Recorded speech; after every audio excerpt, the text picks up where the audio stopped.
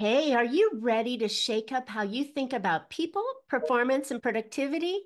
In this episode, we're joined by Conor Cunneen of the Irishman Speaks, and who has a knack for blending humor and business wisdom. Known for his engaging style and sharp insights, Conor brings a fresh perspective to the table, showing you how to elevate performance and keep your team thriving, all while keeping things light and fun. So if you're ready for practical strategies with a side of Irish wit, this is one conversation you don't want to miss. Conor's unique take on business will leave you both entertained and inspired to take action. So tune in today on Profit with a Plan podcast and discover how you can get the best out of your people while having fun and a few laughs along the way.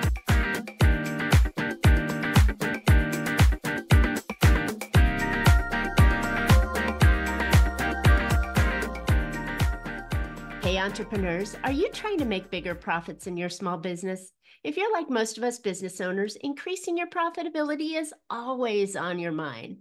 And you're probably looking for ways to grow your revenue while growing your company.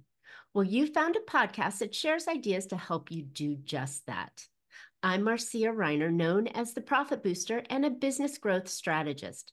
I've helped tons of small business owners to establish and implement a tangible plan that guarantees increased profitability, guides your growth, and plans for your future exit.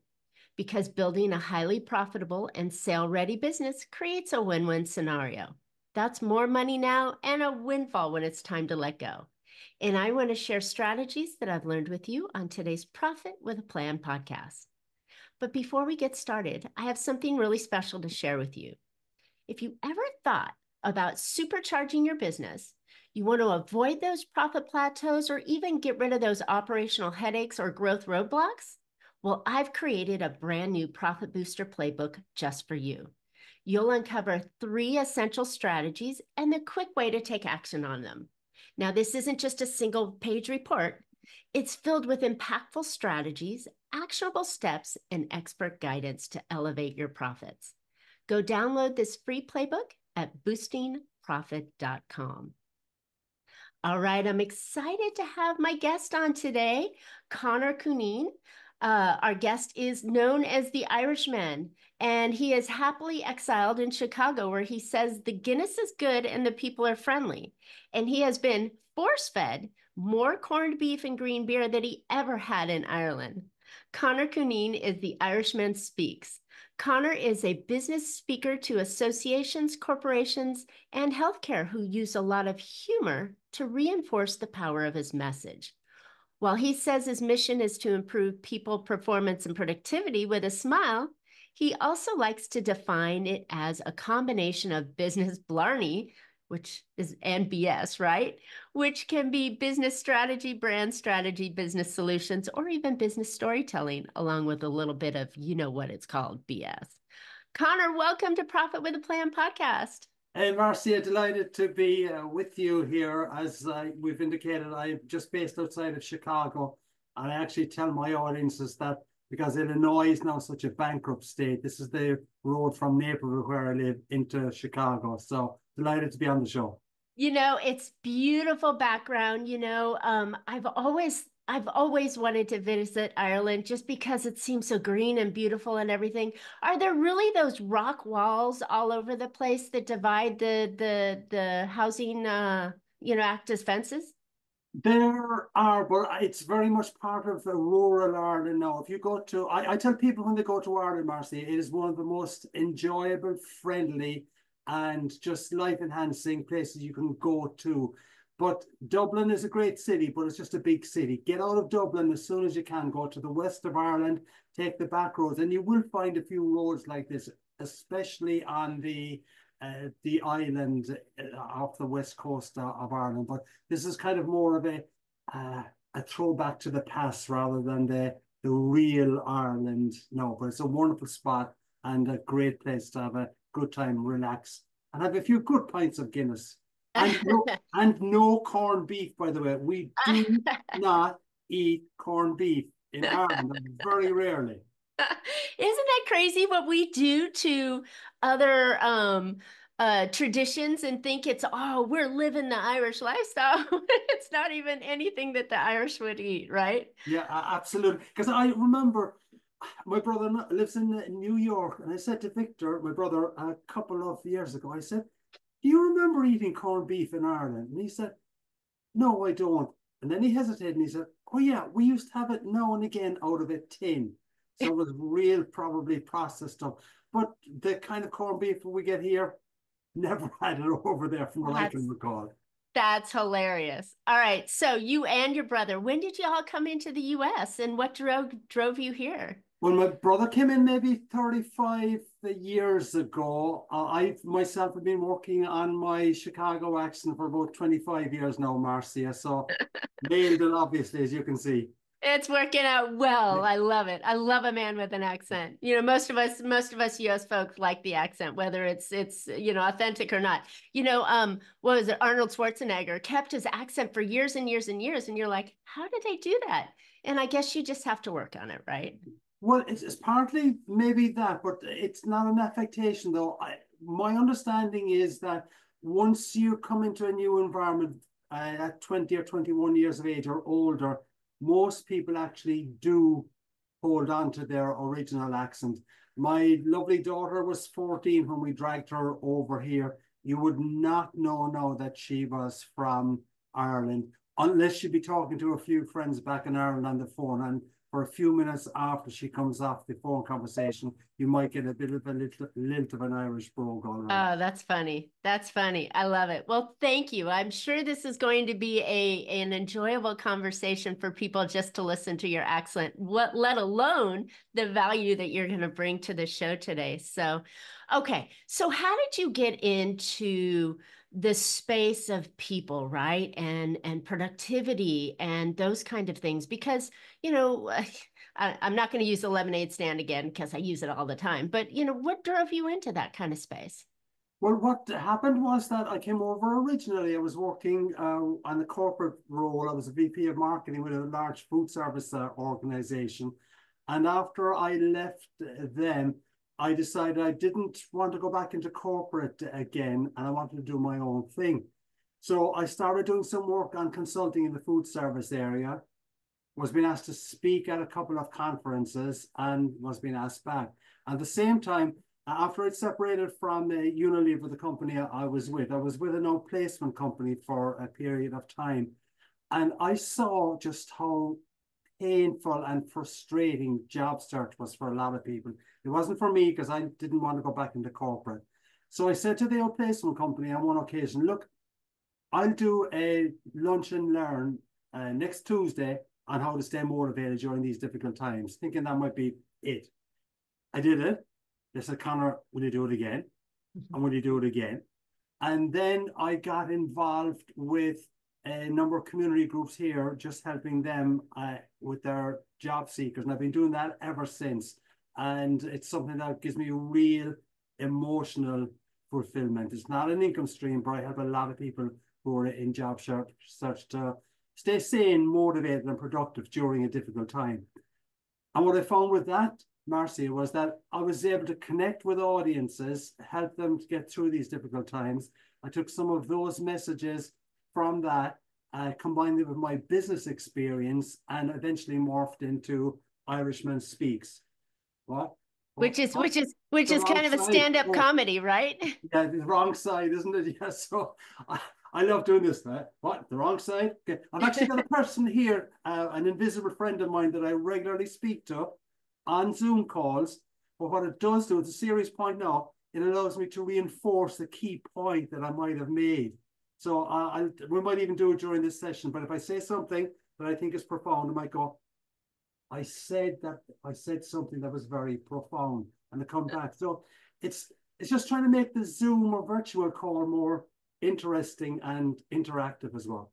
You know what? And that's what it requires in today's crazy lifestyle. I mean, there was a good light that came out of the COVID thing is that we're able to communicate to more people comfortably from, I'm in Las Vegas, you're in Chicago, and we're having a great conversation. And I Yeah. mean, years past that might not have been easy on it. So to be able to make it fun and we'll call it 3D a little bit, I think that's a great way of doing it. And so yeah, so if you start talking to your friend, that's okay. We'll let him on. Should I put another screen for him on the bottom? She said it was okay to talk to you. Fantastic.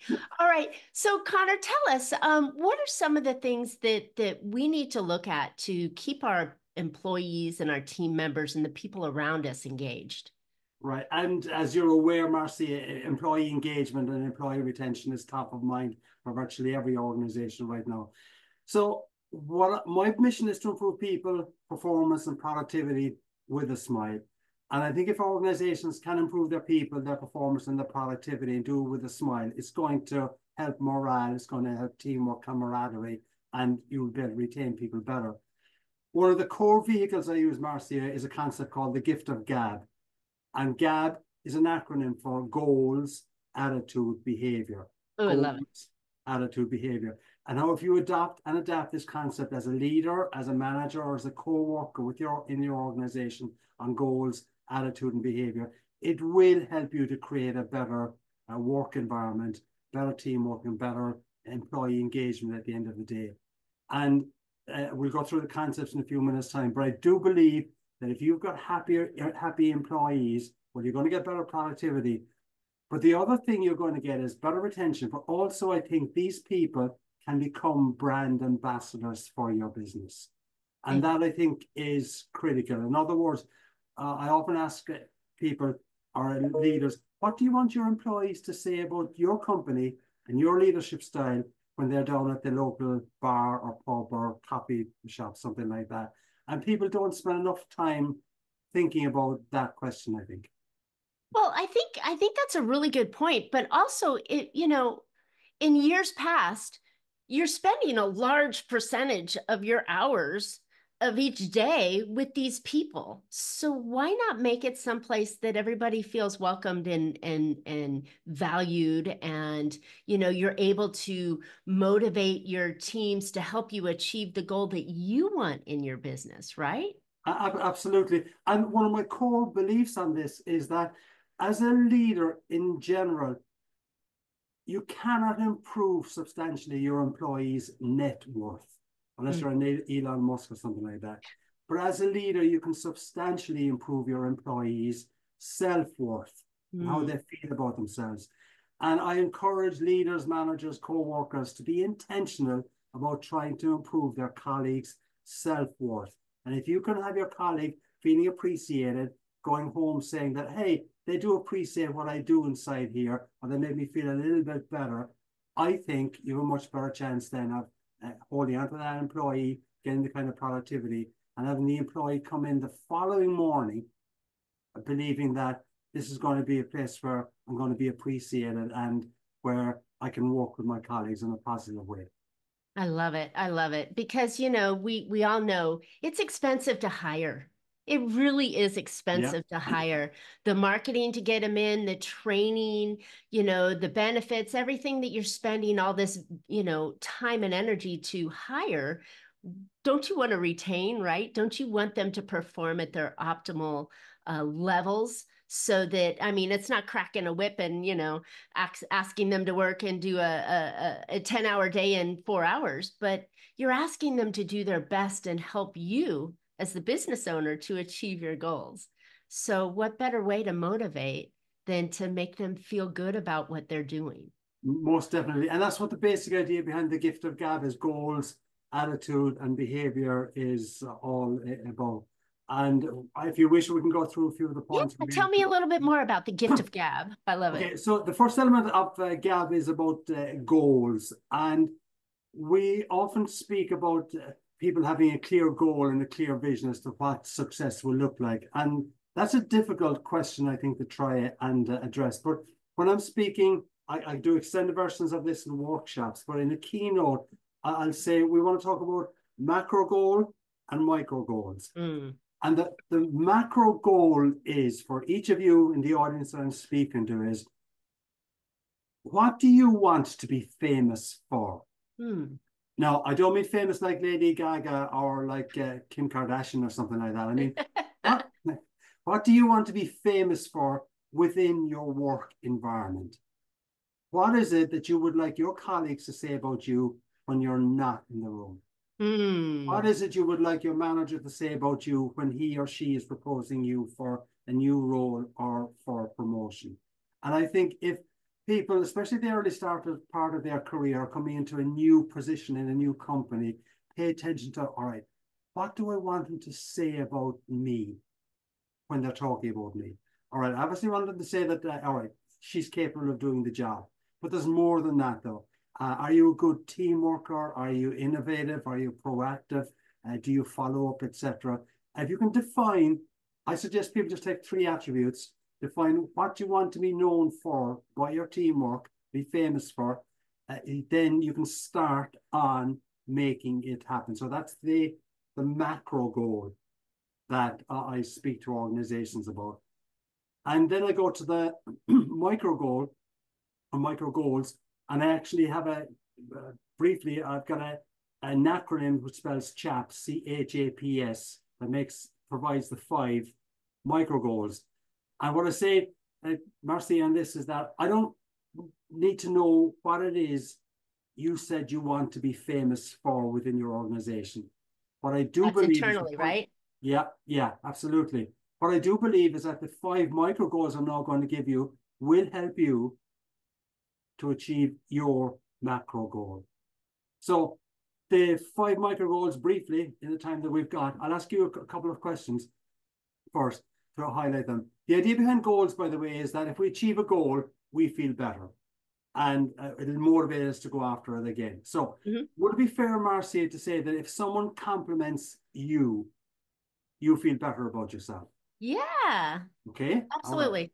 Yeah, we'll flip it. Would it be fair to say that if you compliment someone, they're going to feel better about themselves? Yes. But it has to be genuine, though, right? You're not going to go, oh, what a beautiful shirt you're wearing today. Yeah.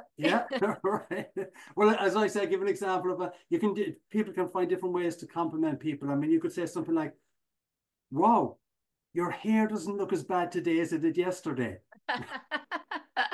Now, that one doesn't work particularly well, but actually I do give that example in my presentations just to break up the serious point about compliment. That's what I mean about adding humor to the presentation to reinforce a point. But the basic idea here about the first element of the CHAPS acronym then is that, all right, we understand the power of a compliment. So let's treat that, creating a micro goal around a compliment. And the micro goal, Marcia, is that tomorrow or this afternoon, I will compliment one co-worker. Nice. Okay, right. So when I compliment that one co-worker, what happens? I realize I've achieved my micro goal. The endorphins kind of kick in. I feel slightly better about myself. But the person that I've actually complimented, endorphins are kicking in for them as well. They're feeling better. And as a result of that, the simple compliment can be a win-win for everyone that is involved in that situation. And you did raise a serious point where it has to be genuine. I do think that people are slow to compliment because they're unsure about how they can compliment. But I'll give 2 quick ways that you can find some sources for compliments. One is if you've got let's say a daily meeting with your team, which you might have if you're in a call center or in food service or on a factory floor, for instance, and those daily meetings are normally quick, fast, and no one is paying any attention to you as a leader. Okay, right. So one of the ways to get their attention is ask the question, what did we do well yesterday? Okay, so someone is going to come up with some kind of a comment or positive thing that Mary Lou helped me to move pallets from section A to section Z kind of thing when we were short-staffed, etc. So what can I do then as a leader? I can say, fair play to you, Mary Lou, well done. What does that do for Mary Lou? Makes her feel better. What does it do for the rest of the team? They see that people are appreciated for doing good work. And if the following day I ask the question, what did we do well yesterday? I'm going to get another hand raised by someone else. And over a period of time, you're going to get conversation going and people raising their hands. And you're genuinely complimenting your team. I like that because there's always something you've done well, right? Yeah. And instead of beating them down and go, what did we do wrong yesterday? We didn't achieve our goals. We didn't do this. You're saying, what did we do well? So they can pull out something else because people like that feeling and they're going to try to do better the next day. So I love that. Absolutely. Yeah. And the thing about that is that you kind of really hit on a very important point. Let's say we've got a weekly sales meeting or a weekly supply chain or manufacturing meeting. What's the first thing normally on the agenda? Problems. Yep. Problems. And what's the second thing on the Yep. agenda? You gotta Problems. break the Okay. rocks, right? But if we start with what did we do well in the last week, you're bound to have someone say something positive. You compliment them. So we're starting the meeting in a positive way. And when you compliment people, appreciate them, it is easier to then critique them or coach them in a certain way when they're not performing to the level that you want them to perform. And it can be appreciated or it can be accepted by the person you're critiquing or coaching because you yesterday said something positive to them and the person knows that your general style is compliment, compliment, compliment, coach, compliment, compliment, coach kind of thing. So Like it. it's a really powerful micro goal that everyone can implement. That's the Love first it. comment of the CHAPS acronym. Okay. So what's H? H is for hear. What? I said hear. Here, Okay. listen, Okay. Yeah. listen. Hear the words thank you. I'll set myself a micro goal that at work tomorrow, I will deliberately do something to hear the words thank you. Now, quite likely at work tomorrow, a few people might say thank you to me, but it'll go over my head because it's wallpaper. But if I go into work with a deliberate plan that I'm going to do something to hear the words thank you from one of my colleagues, well, I've got to do something positive for that person.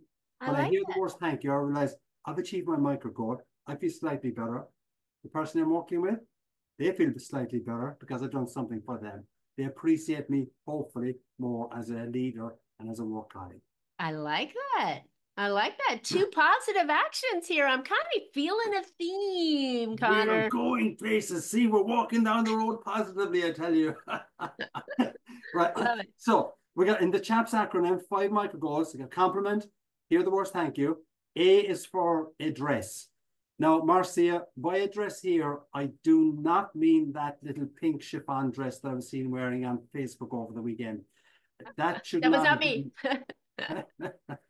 That's true. That should not have been published. Has it come down? It has? Okay, all right, we're okay. All right, it's no longer on Facebook, all right.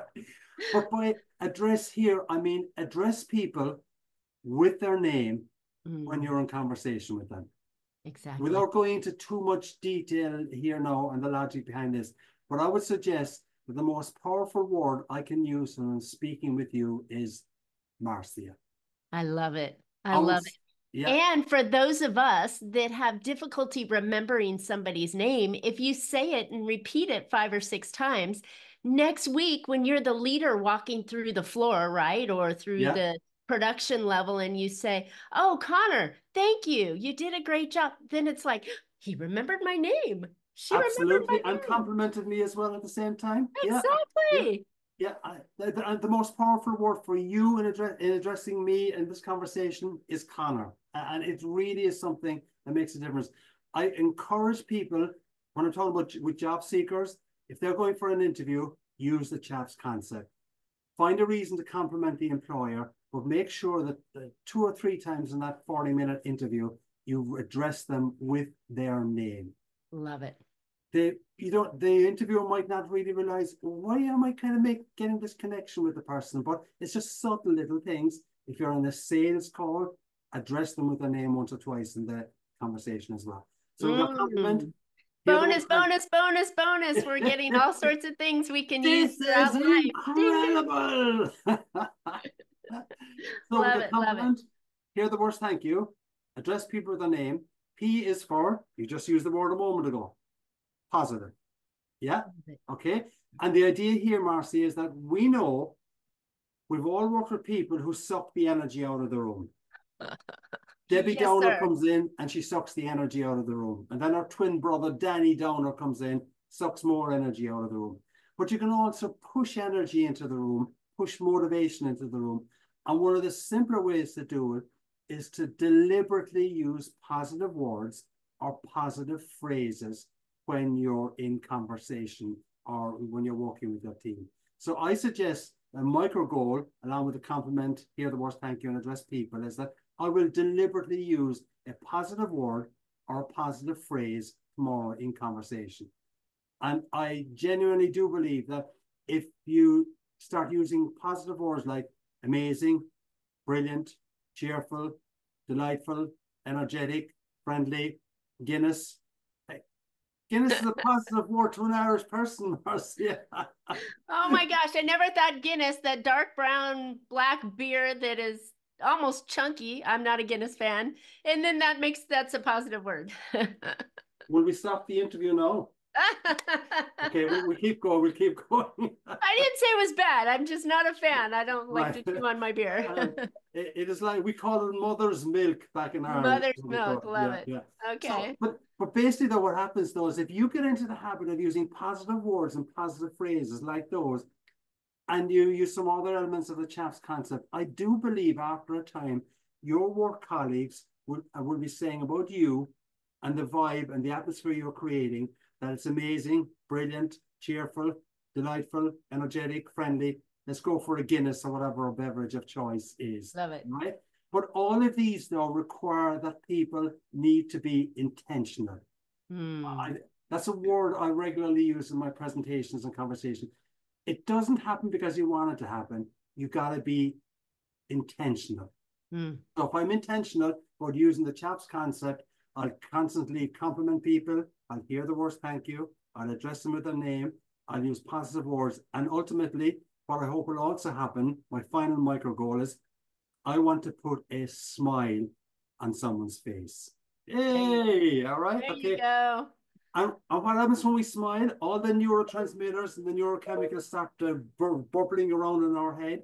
The dopamine, oxytocin, everything starts coming in. We feel better because uh, something positive has happened or someone has made us laugh.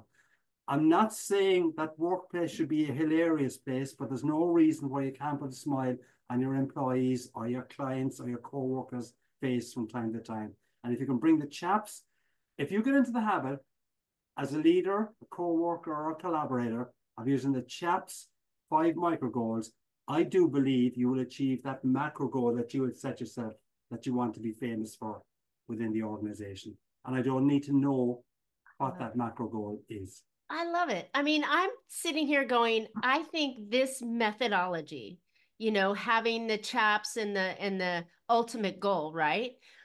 This can be used in so many areas of your life and business because what is the thing that is most important about your customer, right?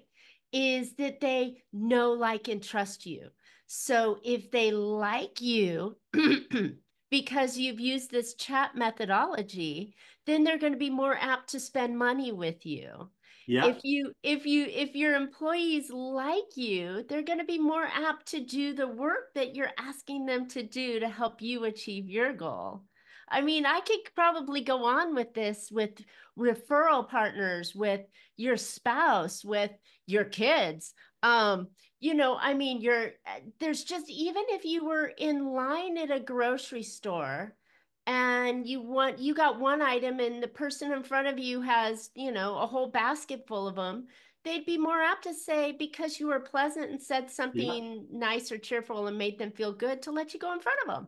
yeah. I mean, I Absolutely. can keep going. And the idea behind this is I try to work a lot in using acronyms, and the CHAPS acronym is dead easy for people to remember. So they'll remember the word. Now, if I give 5 reasons, 5 micro goals, and didn't encapsulate it into a CHAPS acronym, people might remember 1 or 2. But the benefit of acronyms as a speaker, I find, Marcy, is that people will remember the word, and then you go, all right, I remember chat C, I remember H. What was it? Oh, yeah, it was address, wasn't it? So you've given Right. them the framework that they can work with going forward. And your point about you can use this for your spouse or kids. I actually say sometimes when I'm on stage, and by the way, I sometimes moonlight as a marriage counselor. And I'd say to the group, Can you see the benefit of chaps when you go home with your spouse? When was the last time you seriously complimented them or deliberately addressed them with their proper name or an affectionate name kind of thing? And it's a simple concept that works anywhere really in this today's world, I would suggest, chaps. This has been so eye-opening and so, and don't take this wrong, simple, Yeah, that anybody can apply this in yeah, any instance in their life and more importantly in their business to help them to improve the energy in the room, the production that they have, and, just making them like what do we when we really think about this, what do we want to be known for, right? We want to be known for that person who was, nice or kind or yeah, whatever it was, not the ball buster, whip cracker, that yeah, kind of thing. um but the one that gets the most. yeah. And I think that that's a really good feeling to have. Yeah, yeah, So most definitely. And thank you. interesting one, a real life example. I was doing a major project with a food manufacturing company last year. They're having a lot of problems with employee retention, and it was kind of understandable. It was food manufacturing. People were down on the factory floor in wet, damp conditions, and not very attractive place to work.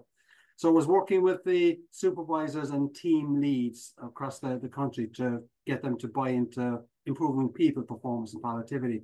And when it comes to behavior, the goals, attitude, behavior, I asked them to just take out I give them a yellow sticky pad and say, write down 3 words that you would like your colleagues to say about you when you're not in the room. Okay, it kind of goes back to the goals one, in the sense the macro goal. Right. Without exaggeration, so let's say with about I'd say about 140 team leads and total stock supervisors I was dealing with. Without exaggeration, I would say over 100 of them wrote down a word of either kind, compassionate, or empathy that they wanted to be known for. Now, these are supervisors and team leads. Now, here's the question for you, and this is the important thing I think for corporations. When does anyone ever see words like empathy, compassion, sincere, or kind in any job spec? And yet, that's actually what's critical in whether or not your team respects for you, works for you, and continues to say good things about you and stays in the organization. Exactly. Exactly. That's never on a job application. It's never on a duties list to Yeah, be empathetic and understand. They're like, no, we have goals, we have tactics, we're trying to get this going. We have KPIs you've got to meet, you've got to bring your team together, motivate them to, it's all the hard stuff and never the soft stuff yeah, that actually makes somebody feel appreciated yeah, and valued so that they can work in that ugly environment yeah. and get the job done every day.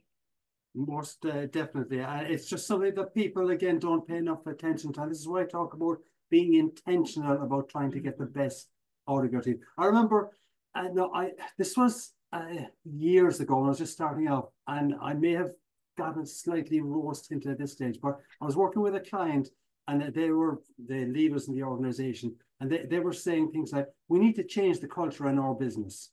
And I'm kind of saying to myself, guys, the guys have been here for years. Top down. Yeah, you're the responsible for the culture, and you're bringing me into kind of. No, I didn't say it as bluntly as this to them, right? But I mean, I kind of indicated it filters down kind of thing. If we need to change the culture, you've got to accept that there's some areas where your interaction with your team or how you are perceived is going to have to change as well if you're sincere about changing the culture in the organization. Yep, you can only change you, right? Yeah, So if you yeah, come out with a new way of thinking and a new way of being and trying for the goal of making somebody else feel better, you're going to get so much more. I had we'll wrap on this one, but I had a friend who tells me the story of sitting in a bar talking to these gentlemen and they were all waiting for an airplane And the gentlemen were like, well, what do you do? And she asked the guys these questions, and they started talking about them.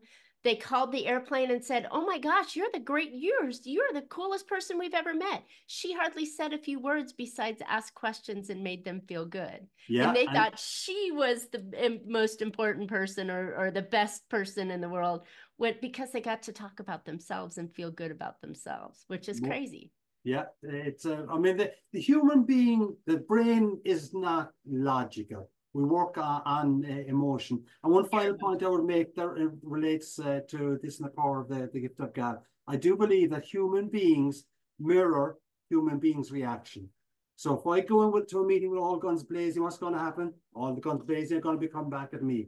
If I go in open-minded, apparently trying to get a conversation and a agreement going, I'm going to have a better initial response from the people that I'm dealing with. Now, it might blow up, but at the same time, though, it's important to remember that human beings mirror human beings' reaction. And the more you pay attention to that as you're dealing with your team, the more likely that you're going to be more appropriate in your relationships and how you interact with the team as well, to make it more positive.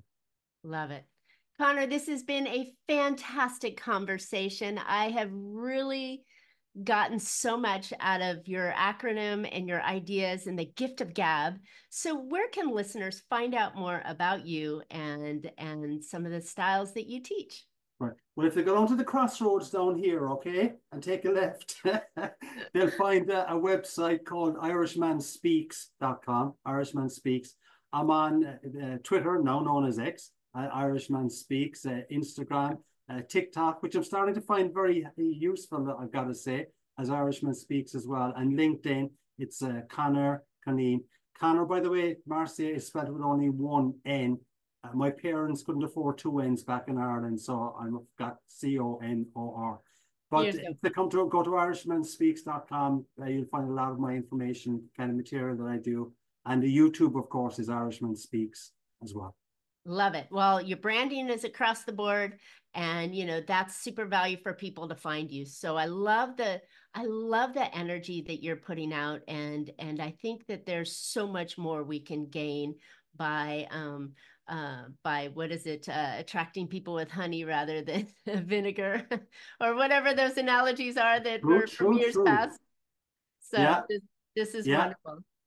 All right, listeners, I hope you found a couple ideas to put into your business that will help your team be more productive and profitable, and perform better, and just be a happier culture and environment inside your business. I know I have.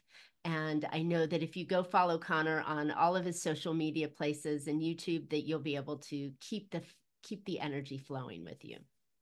And as I mentioned, hey, how would you like to supercharge your business?